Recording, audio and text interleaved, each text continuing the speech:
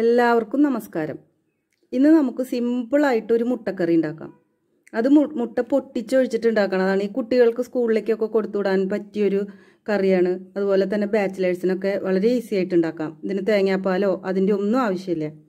ഇതിന് വേണ്ടിയിട്ട് ഞാനിവിടെ എടുത്തിരിക്കുന്നത് 2 മീഡിയം സൈസ് സവോള, അത് നീളത്തിലരിഞ്ഞത്, 1 പച്ചമുളക്, 4 അല്ലി വെളുത്തുള്ളി കനം കുറച്ച് നീളത്തിലരിഞ്ഞത്, ഒരു ചെറിയ കഷ്ണം ഇഞ്ചി ചെറുതാക്കി അരിഞ്ഞത്, കുറച്ച് കറിവേപ്പില, ഒരു ചെറിയ തക്കാളി ചെറിയ കഷ്ണങ്ങളാക്കി അരിഞ്ഞത്. തക്കാളിയുടെ ഉള്ളിലത്തെ കുരു കളയണം, അതിൻ്റെ ജ്യൂസ് പോയിക്കോട്ടെ ഉള്ളിലത്തെ, അല്ലാന്നുണ്ടെങ്കിൽ ഇതിന് ഭയങ്കര പുളിയായിരിക്കും. പിന്നെ വേണ്ടത് 1 ടേബിൾ സ്പൂൺ മല്ലിപ്പൊടി, 1 ടേബിൾ സ്പൂൺ മുളക് പൊടി, 1/2 ടീസ്പൂൺ ഗരം മസാലപ്പൊടി.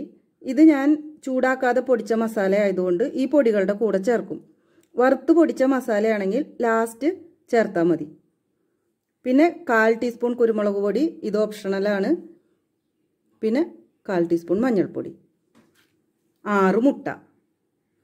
ഇനി ഇത് നമുക്ക് എങ്ങനെ തയ്യാറാക്കാൻ നോക്കാം.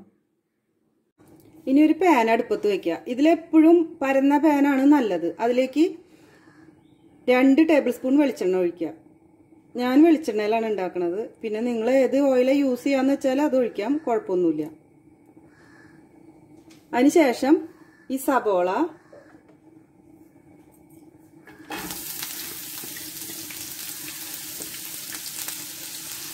പച്ചമുളക്, വെളുത്തുള്ളി, ഇഞ്ചി, കറിവേപ്പില ഇതെല്ലാം ചേർത്ത് നന്നായിട്ടൊന്ന് വഴറ്റി കൊടുക്കാം. ഇതൊന്ന് ചെറുതായിട്ട് കളർ മാറണ വരെ നമുക്ക് വാട്ടി കൊടുക്കാം. ഇപ്പോൾ സബോള ഒരുവിധം വാടിയിട്ടുണ്ട്, കളറൊക്കെ മാറി വന്നു തുടങ്ങി. ഇത്രയും മതി. ഇനി നമുക്ക് പൊടികൾ ചേർക്കാം. മല്ലിപ്പൊടി, മുളക് പൊടി, മസാലപ്പൊടി, കുരുമുളക് പൊടി, മഞ്ഞൾപ്പൊടി ഇതെല്ലാം കൂടി നമുക്ക് ഇതിലേക്ക് ചേർത്ത് കൊടുക്കാം. എന്നിട്ട് ഇതൊന്ന് നന്നായിട്ട് മൊരിയിച്ചെടുക്കാം. ഇപ്പോൾ ഇത് നന്നായിട്ട് മൊരിഞ്ഞു, നല്ല സ്മെല്ല് വരുന്നുണ്ട്.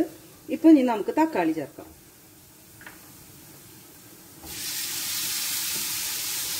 ഈ തക്കാളി ചേർത്ത് തക്കാളി വേവുന്നത് വരെ ഒന്ന് നന്നായിട്ട് ഇളക്കി കൊടുക്കുക. ആ തക്കാളിയുടെ ഒരു പച്ച ടേസ്റ്റ് മാറണം.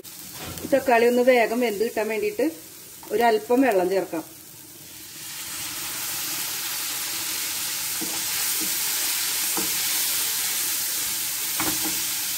മീഡിയം ഫ്ലെയിമിൽ വെച്ച് വേവിച്ചെടുത്താൽ മതി. അപ്പോൾ തക്കാളി പെട്ടെന്ന് കുക്കായി കിട്ടും. ഇപ്പം നമ്മൾ ഒഴിച്ച വെള്ളമൊക്കെ വറ്റി തക്കാളിയൊക്കെ നന്നായി വെന്തിട്ടുണ്ട്, എണ്ണ തെളിഞ്ഞു തുടങ്ങി. ഇങ്ങനെ മതി. ഇനി ഈ സമയത്ത് നമുക്കിതിലേക്ക് 1 കപ്പ് വെള്ളവും പാകത്തിന് ഉപ്പും ചേർത്ത് കൊടുക്കാം.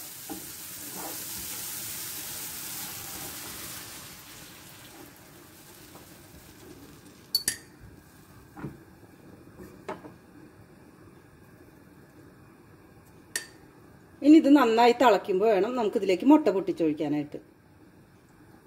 ഇപ്പോൾ ഇതേ നമ്മളുടെ ഗ്രേവിയൊക്കെ നന്നായിട്ട് തിളച്ച് പാകത്തിനായിട്ടുണ്ട്. ഇനിയിപ്പോൾ കൂടുതൽ ഗ്രേവി വേണം എന്നുള്ളവർക്ക് കുറച്ചുകൂടി വെള്ളം കൂടുതൽ ചേർക്കാം. ഞങ്ങൾക്ക് ഇവിടെ അധികം ഗ്രേവിയുടെ ആവശ്യമില്ല, അതുകൊണ്ട് 1 കപ്പ് വെള്ളം ഞാൻ ചേർത്തത്. അല്ലെങ്കിൽ അതിനനുസരിച്ച് ഗ്രേവി വേണമെങ്കിൽ വെള്ളം കൂടുതൽ ചേർക്കാം. ഇനി നമുക്ക് ഓരോ മുട്ടയായിട്ട് ഇതിലേക്ക് പൊട്ടിച്ചൊഴിക്കാം.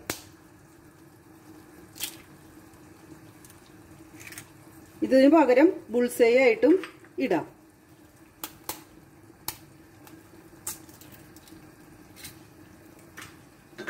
ഇതൊരു സൈഡ് വെന്തിട്ടുണ്ട്. ഇനി നമുക്ക് ഇതിന്റെ അപ്പുറത്തെ സൈഡ് ഇതൊന്ന് മറച്ചിടാം.